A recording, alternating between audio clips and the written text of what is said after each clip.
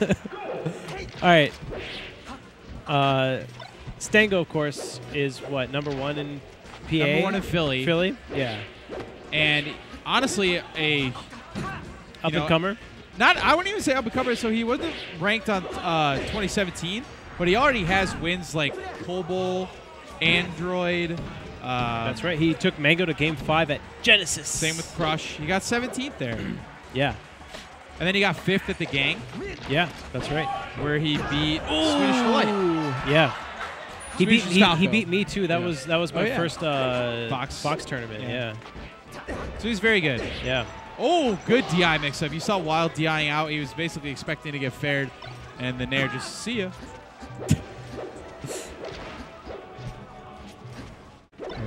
I was gonna say, is Zane reincarnate just dash dancing in the corner? Yeah. Oh, the down throw down throw F smash. Wait, was there a Phantom there? I don't think so. I might have imagined it. All right, got the slide off, and then caught the slide off. Yo, these shines. I like the roll away. Yeah, you just caught him coming in with the up tilt. I actually really like how WiLD's playing right now. Yo, the tank on Earth. That was crazy. And dare. Oh, he tried. That should be free. Yeah. He knows it too. Or he could have even pivot F smash. He had a lot of opportunities. Dare is so guaranteed there. That's 50-50, right? I think he could have done both. He did not do either. And now WiLD is still alive. Yeah. Nice shorten. I like high shortens. It's threatening your opponent's reaction time. Testing it, I should say. And that was great spacing by Stango.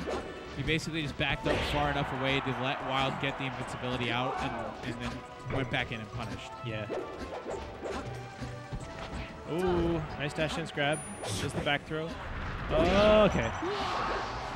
I like the patience there from Stango. Didn't overcommit with anything. Tries to catch the ledge refresh with a drop off. What are you doing there, buddy?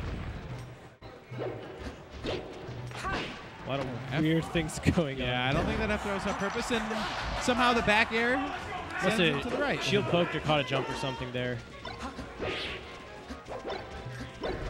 Yo. Oh, it's always so dangerous when you're Marth and you get shined off stage. So this could be the end of my life. Dare? Nice.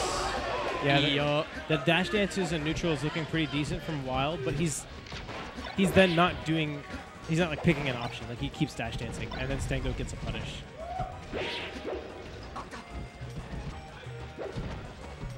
Ooh.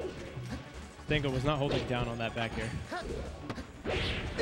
Yep. Again, he catches the slide off. That's the second time now, and that should be whatever you want. Oh, it should have been. It should have been. Yo, and you know what? If Stango didn't press any buttons, he would have had ledge. But because he up B'd and the invincibility didn't come out yet, he got shined for it. That was insane. You rarely see that happen. Oh, he tried to get him jumping up in a great sweet spot. Double jump. Cross up on the shield with a grab. Oh, God. He's sniffing out that jump. I don't think he has a jump. Oh, he rolls up. Oh, no. He underestimated Marth's up B.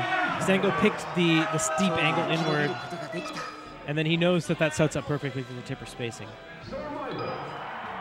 That was a hype match. That was hype. Almost brought that back. Yeah. That was crazy. All right, so Stango does get game 1, and it looks like in true tri-state fashion, we might run back. We might go back, but is he not banning Dreamland? Wow, nope. Is Stango one of those Marths who people talk about? They're like, oh, my local Marth player always goes Dreamland against Spaceys. Like, cool. I don't know about a best of 3 though.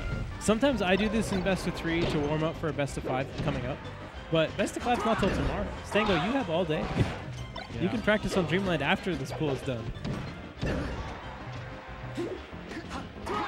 Nice. I love that. The jump, so you get the ledge, you wait for Marth to do one of his many recovery stalls sort of before they up B. Yeah. And then just jump, refresh, and get right back to ledge. Sneak around that up B. Instead, because if you drop down, you can get clipped by. Yeah, exactly.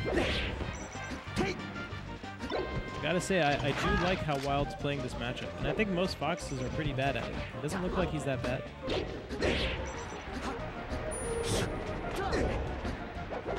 Ooh. Yeah, a little too soon by Stango on the nair, trying to cover it.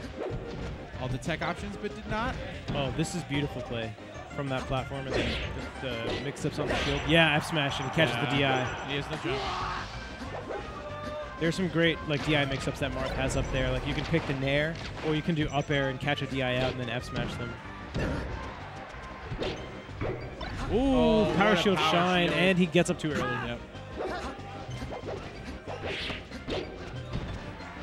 All right, now it's even. 90% is a very clear disadvantage. Fox is catching Marth the tunnel. Is that the opposite of arthritis? Yeah. Oh, God. Fat tipper. You just feel that in your soul. Yeah. Crackles. Oh, big up smash. Holding down and eating all these forwarders from Stango. Is he gonna? Oh, yeah, he gets it anyways. Because at that positioning, basically, you can cover everything by doing the down tilt and then react. And then react if they go high. I think he could have reacted to the up B and gone out and hit him, but it didn't matter. What was looking like a pretty good game for WiLD is now looking a lot harder. With no real estate left, he still gets the dash back in, dash attack. 2 dash attacks. Reverse back air. Not what he wanted. I like that up air. I think he tried to edge cancel. If you see no L cancel, then that's how you know. All right, so he definitely could have gone out and hit there. Yeah, that is it. Stango getting the 2-0. Yeah. Very close game 1, but a little bit more dominant there in game 2.